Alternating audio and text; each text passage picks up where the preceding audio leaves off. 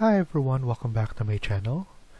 This is a 15-part video series showing you how to create a church. Let's get started.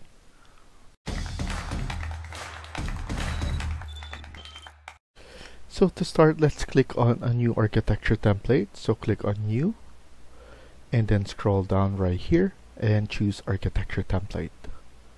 We're using a metric template. And then our units, if you type in UN, it is on millimeters. So now we start off at level 1, which is the default, and then we're gonna type in GR, which is architecture, and then here is the grid line. So GR is the keyboard shortcut. So we're gonna start off, type in GR.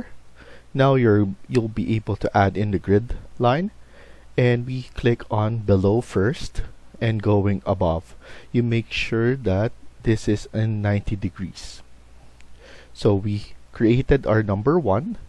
Now what we need to do is we need to copy the number 1 and then we need to create multiple copies so that we could add in multiple grid lines. So here I press escape multiple times and then select the grid lines again.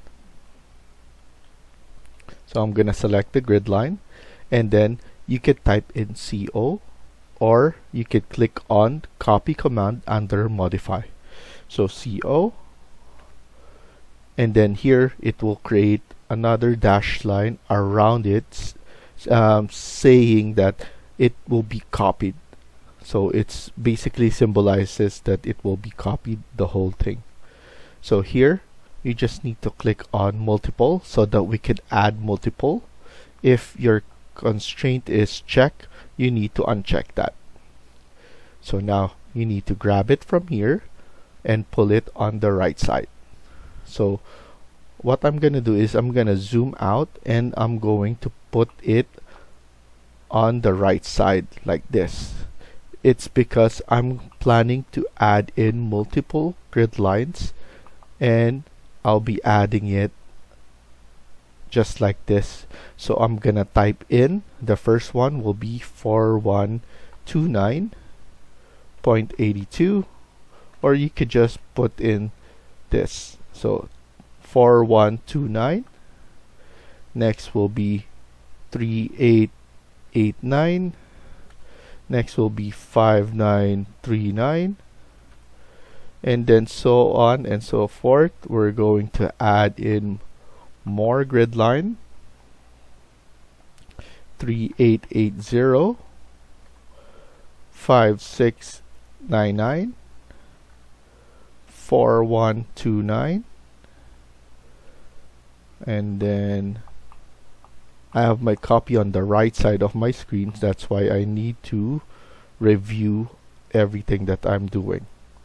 So next thing is 2589, 4609, 2150. Press enter, and then we're about to finish with the 11th and 12th. So the 11th grid line will be 1200 and 6899. So I'm happy with this. Now we could just click on escape and then escape again. So we're finished with the vertical grid line, as you can see. Now we're going to add in our horizontal. So for our horizontal, we started with numbers, and as you can see, Revit is smart enough to make it in sequence. But now we're gonna add in our horizontal grid line. So I'm gonna click on grid again, or GR for short. Click on the right side going to the left side. So once you click that, press escape and then escape again. You need to zoom in and then click on the grid bubble. So double click on that, and then here we need capital A and then once we start adding grid lines again, it will sequence it on letters. So now press escape and then escape again, select that grid line, and then you could type in CO. That's for copy command under modify. You need to grab it again and then pull it down. So we're pulling it down now, and similar to what we did, I'm gonna pull it down all the way down so that I just need to keep on typing. So the first thing that we're gonna type is 6007 2227, and then I'm gonna pull up my record here. It will be 6072, and then we have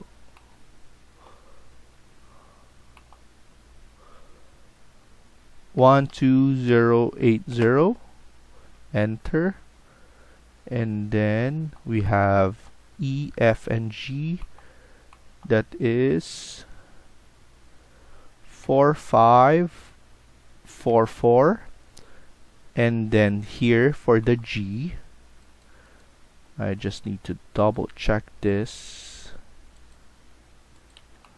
For the G, it's 2064, and then press enter.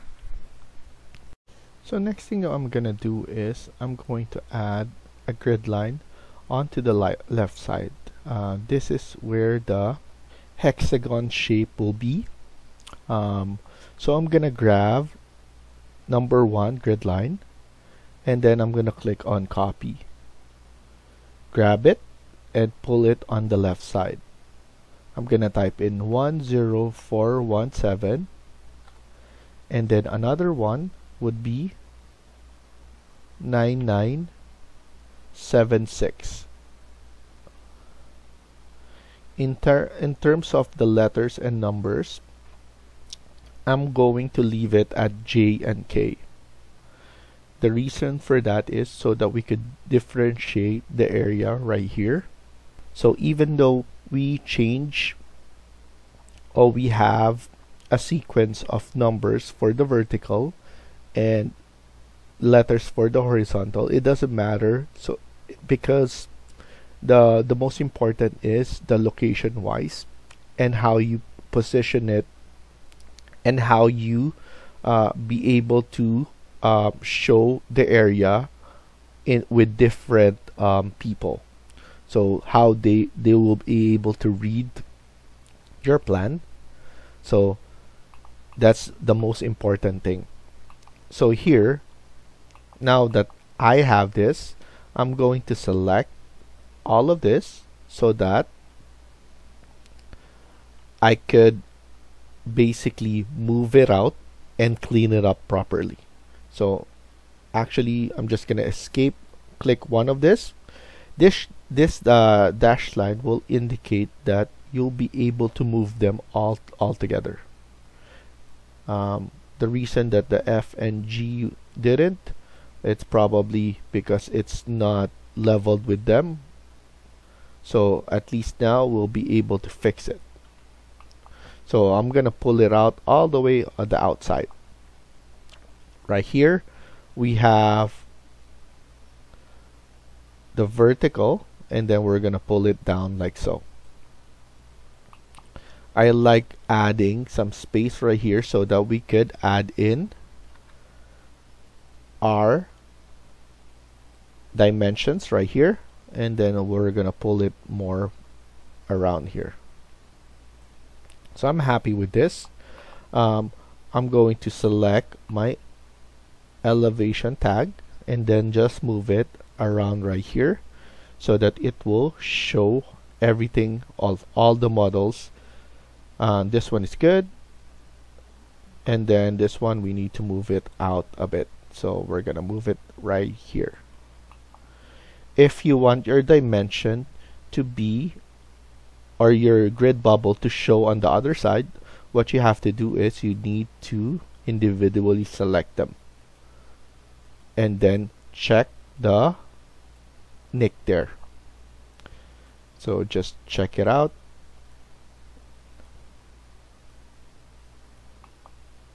And it's a good thing so that you'll be able to see everything, and it won't be hard enough to read.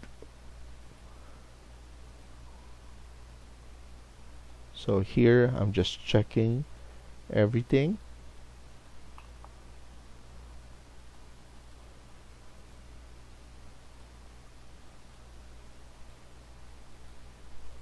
Okay, almost there. And then here we have an overlapping. If you want to show them properly, you can click on this add elbow. You'll be able to bend this now, and you'll be able to control how it bends. So that's a way of fixing everything that is overlapping. So here it will be overlapping as well. Click that, add elbow, and then just have it like that. So that's nice. Let's add in our dimension. So you can type in DI or that icon right there. Most of the time it's above here, but I just put it here so that everybody can see it. So now I'm just going to add dimension on all of my grid line.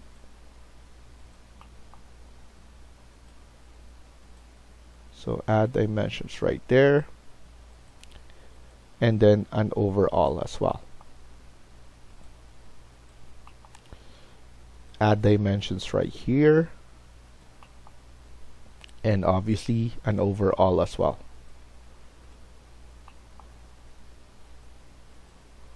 There we go. So after this, let's go to our south elevation, and then here we're gonna fix this. So we need to select one of them and then pull it out on each side, and then here as well, pull it out. And then here our level 1 to level 2, we have it at 4,000. We're gonna change this to 6,000. And then from here you can select level 2, and then you can click on copy or type in CO for copy command. And then here you just need to drag it up, and then here we could type in 8,000.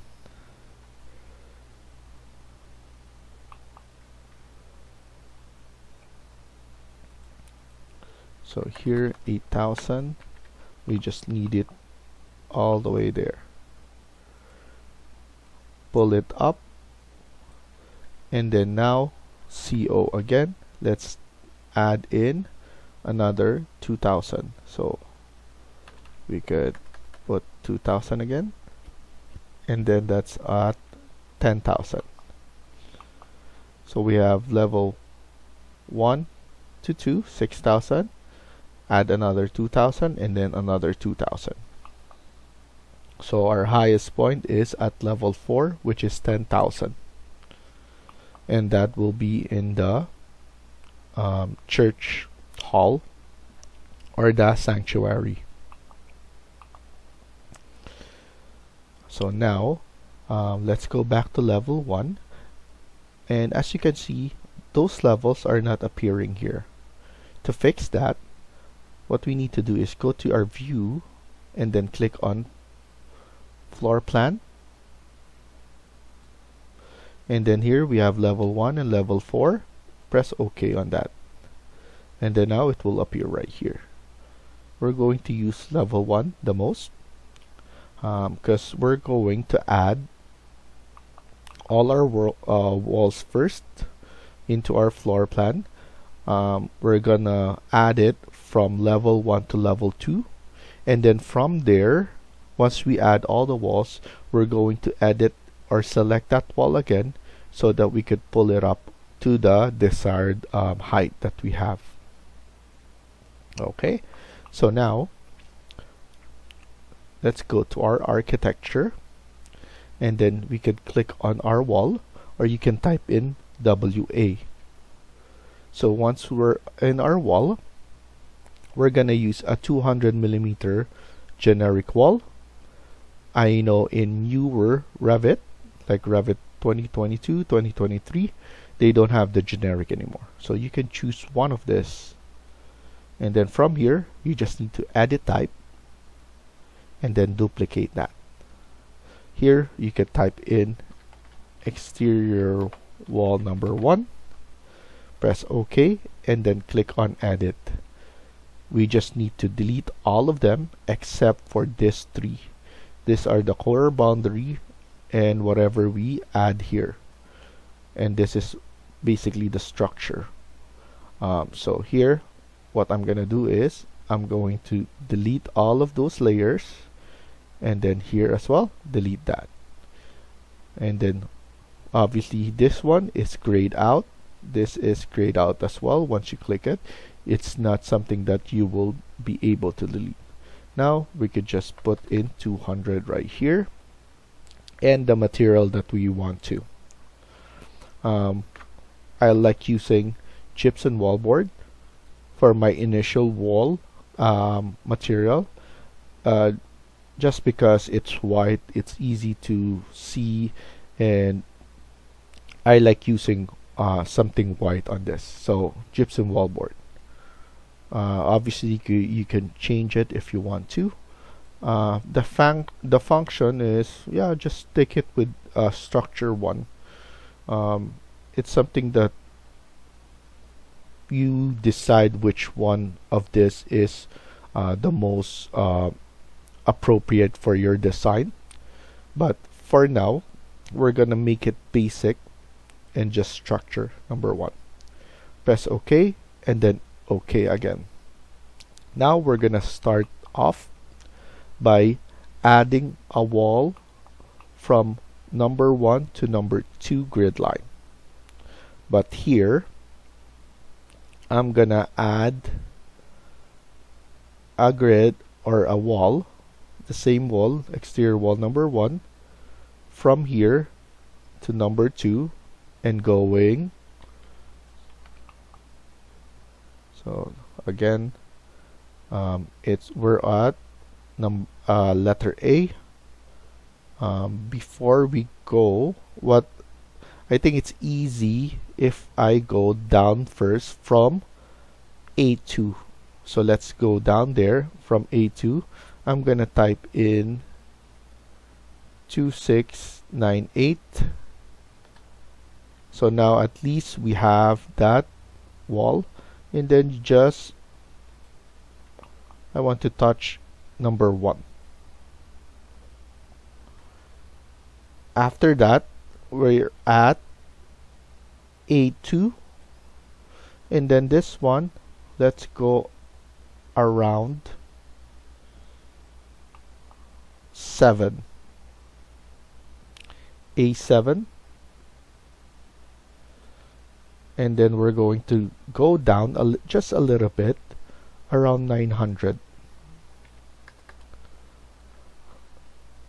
and then here just hit the 8 grid line and go up to A8 again, and then after that go up to the 9th grid line, A9, and then going down again.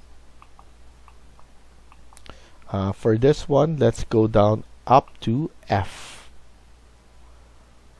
So F9, and then here after 8, 9, F9, let's go hit number 4. So number 4 grid line. So from F4 and then go back and go down to grid line G4. After that, I want you to go to 2, and then from here we're going to add in walls again, but we just need to wait for once we add the hexagon right here. So for the hexagon, let's start off. So we have the walls already, exterior ones right here. We can type in, you can select that and type in CS. That's create similar. Basically whatever that you already have here, it's easy to just type CS because it will let Revit know that I want to use that again. So what I want you to do is go to D1. So here is our D1. So click on that. I want you to click up to Jack C. And then now we're going to KD, and then going down to E, and then here we're going to G again. So just connect it from the G and then go back here to E1. So it's easy to coordinate with you guys knowing that we have this coordination right here. So that's why it's very important to set up your grid lines properly. After this hexagon, let's finish this off. So CS again, and I just want to add it from the middle of this wall. So we're going to add this, and what I want is to just have, so I'm gonna give you my coordinates. It's, let's put it at 60 degrees, and then just around 8,000, 60 degrees and 8,000, and then now connect it to G2. So now everything is connected. We have our hexagon, and then here we're going to finalize this. So we already set up this, and then we're going to just connect it from the midpoint again. So we're just gonna look for the midpoint to make it easy for everyone to follow. So we have all of this. Now I'm gonna pull this out because this will be an interior wall, and we're going to extend that one later on with a interior wall. So you want to make sure to be extra careful not to move it around too much like that. So now we have our exterior walls ready, and in the next video we're gonna continue working on this using interior wall, and then hopefully we'll be able to finish everything. Thank you for watching and hope you liked the video. Please hit like and subscribe. Feel free to comment down below.